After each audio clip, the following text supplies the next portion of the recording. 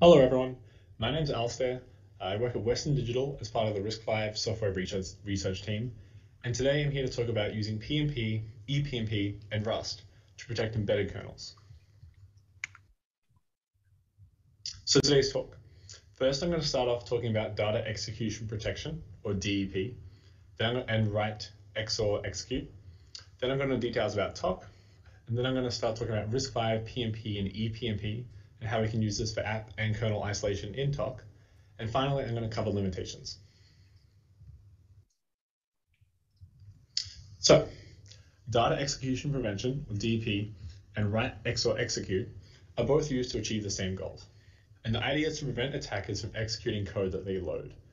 So data execution prevention marks regions of memory as non-executable, while write XOR execute marks a region of memory as either writable or executable, but never both. So for example, imagine a buffer overflow, like a stack overflow, and the attacker can send a specially crafted input, maybe a network packet or a text string, and that overflows the buffer and then writes malicious code to memory, in this case the stack. So without DEP, that malicious code could then be directly executed. For example, the stack could have malicious code loaded, and the return address of the function could be changed to jump to that code. So when the function returns, you get to execute your malicious code. So write XOR execute and DEP mean that the attacker can't directly run their code because we've marked the stack as non-executable. So both of these have been enabled in desktop OSs for years now, and desktop OSs usually combine this with address space layout randomization, or ASLR, as a further hardening technique. So ASLR just involves randomly laying out bits of code and stuff in memory to make it harder to guess where it's going to be.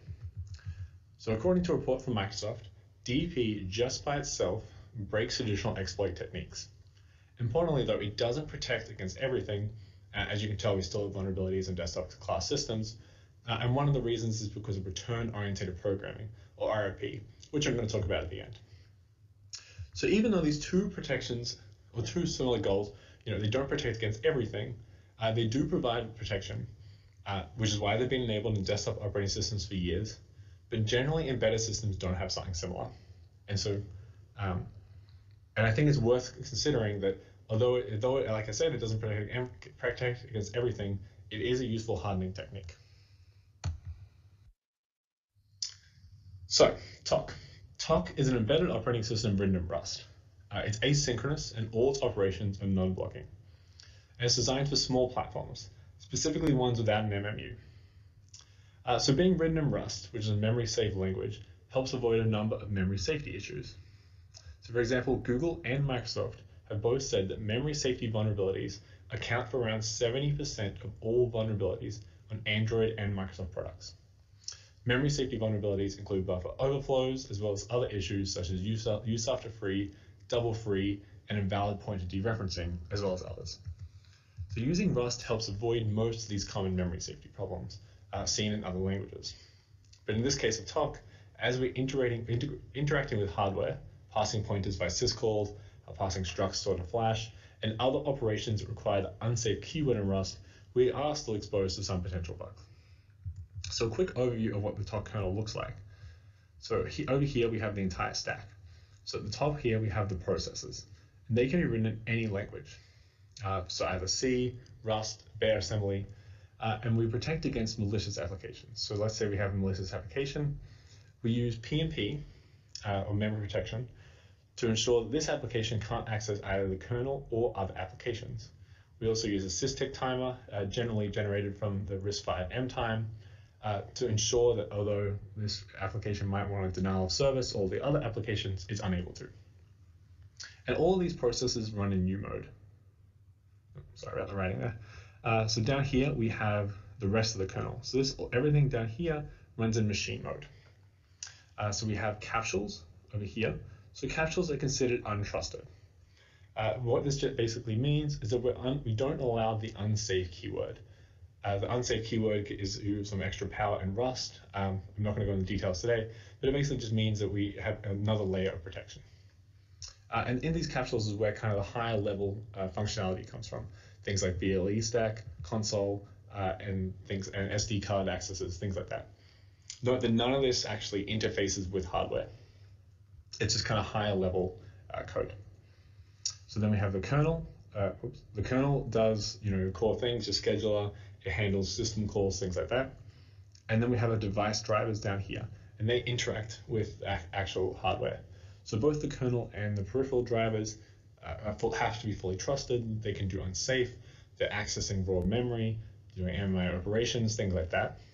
And traditionally, although we use Rust to kind of add some safety inside the kernel, all of the kernel runs at machine mode and all has the same accesses, or access permissions. So, RISC-V PMP. So physical memory protection, or PMP, is part of the base RISC-V spec. PMP allows machine mode software to restrict read, write, execute access. And this can either apply to all modes or just S and U mode. In the case of Tock, we're normally not running S mode, so just U mode. And the machine mode software can configure this using the PMP address and config CSRs. And the hardware heart will enforce all access permissions. So Tock originally used PMP to isolate apps from the kernel and each other, like I've been mentioning. It would do this by creating and removing PMP config options when swapping to and from apps, so when context switching. So for example, here's a layout of apps in memory. So we have the CRC app. So this green here, is the full access. So the app can read, write, and execute. This is in the memory, includes things like the heap, the stack, and anything else the app needs. Above it, the grant region up here, although that's per app and stores app relevant information, that's only accessible by the kernel. And then down here we have flash. So this is just read-only memory.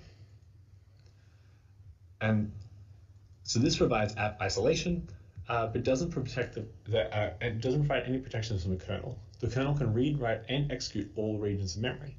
So for example, an app could trigger a kernel to execute malicious code inside the app.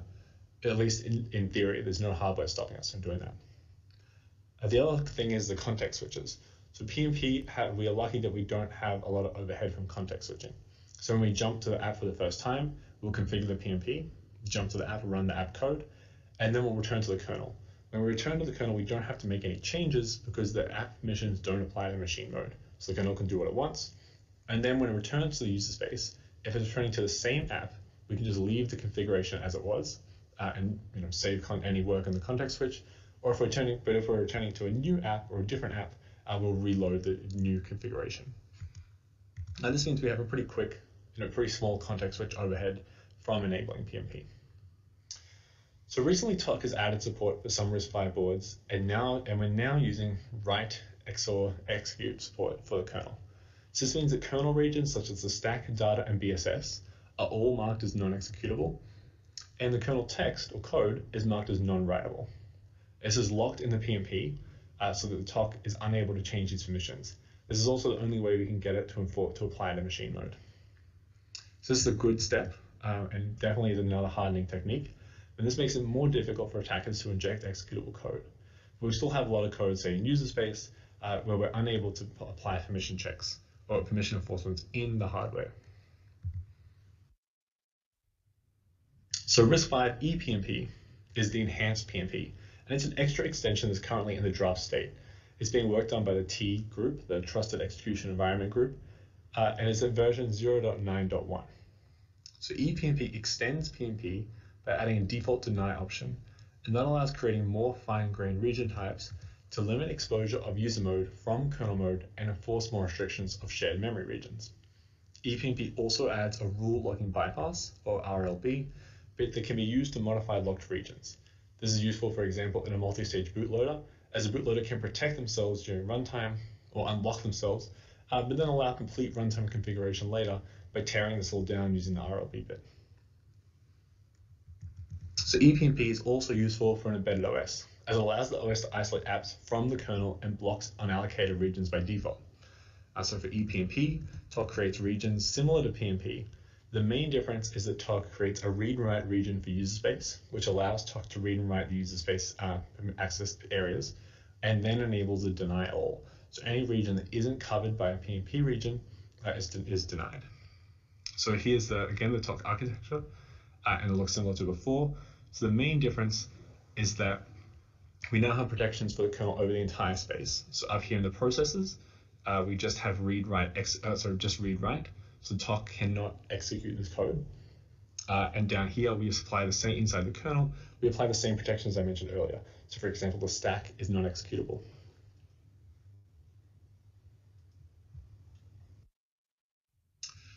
So the last section, limitations. So the write, XOR, execute, and DEP limitations, they don't prevent all attacks. So clearly desktop systems have had these for years and still have vulnerabilities. So one of the main ways around this is return-oriented programming. And so this is where an attacker will jump to already included functions and run snippets of them. So for example, there could be a function that has 100 assembly instructions, and you could jump to the end at assembly 75 and get the function and run that code to get some desired output effect that the attacker wants, and then return and keep and bridge those together. The lack of ASLR in embedded systems makes RIP very predictable. Unfortunately, there's not a lot from a software side we can do. There are things in software you can do that can mitigate these attacks, but they generally add a large code size. For example, 20 to 30%. I've seen in some implementations.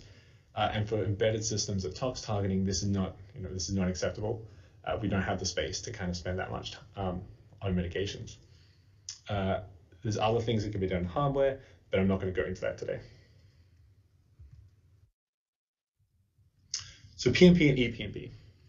So although I think PMP and ePMP in particular add a hardening technique, even in embedded systems, they still do have limitations. So PMP, there isn't fine-grained control of M, S, and U permissions.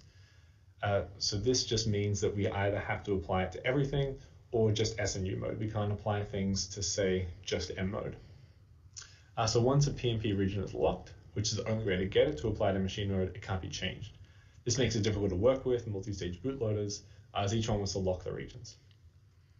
And not all cores provide enough PMP regions to protect for us to all use. So Tock uses TOR, so top of range, which means we need 2 PMP regions for every actual memory protection region, one start address and one end address. We do this to avoid space being wasted by alignment constraints. RISC-V PMP has other power of 2, for example, base protection or ways to specify addresses. But with alignment, this means we end up wasting space. And like I mentioned earlier, these small embedded systems, we don't have either flash or memory to be losing with alignment constraints. So that means we need 4 just to do app permissions. And for the more complex things, so stack and soft protection, we actually need about 16. And a lot of cores just come with 4 regions. So it'd be great to see hardware vendors ship with at least 16 PMP regions, if not more. And the RISC-V spec allows up to 64. So ePMP limitation is that Tock must disable user space regions when running in the kernel to allow buffer sharing. So this is because otherwise the user space one will match on the kernel and we won't be able to have access to these buffers. And the reason we need this is because the way Tock's designed is the app will say create a region, so it will malloc a chunk of memory and then pass that to the kernel as a buffer. So for example, if the app wanted to do an I2C operation, it would allocate a buffer and say do I2C read as a syscall. The kernel would go and do the I2C operation on the hardware, get the result back, and save it in the buffer before returning to the app. The app can create that buffer anywhere inside its memory addresses and its memory space. So the kernel needs to be able to read and write all of the app memory space. There's thoughts of ways to improve this in the future so that we could, say, restrict even write access from the kernel to this memory except when required by syscall operations, but right now we don't support anything like that. So as I have discussed, Tock and other embedded kernel systems can now utilize PMP and ePMP to apply enhanced protections for the machine mode kernel. With PMP, we can apply write, XOR, execute to the kernel regions to limit the code execution possibilities from buffer overflow attacks. With ePMP, we can extend this and apply access restrictions to all of memory. And this allows us to use the hardware to reduce the code loading and attack surfaces of the machine mode kernel. And although these techniques won't prevent all attacks, I believe they're useful to improve overall embedded security, and this is a great feature of RISC-V. And that's the end of my presentation. I should be around now to answer any questions.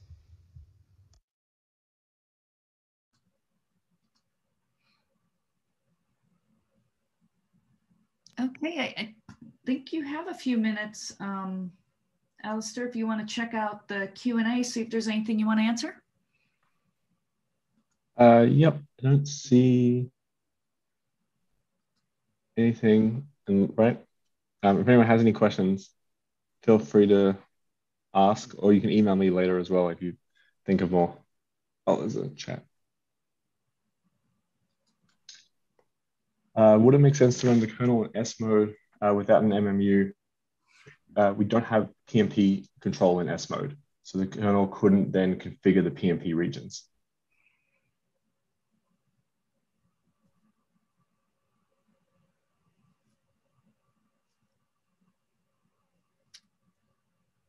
Any other questions for Alistair? Oh. And so just, I guess, if anyone's interested in ePMP, there's QEMU work, QEMU patches should be merged soon. And OpenTitan also has ePMP support in the hardware. So you can try it out yourself as well. Okay, that's it then.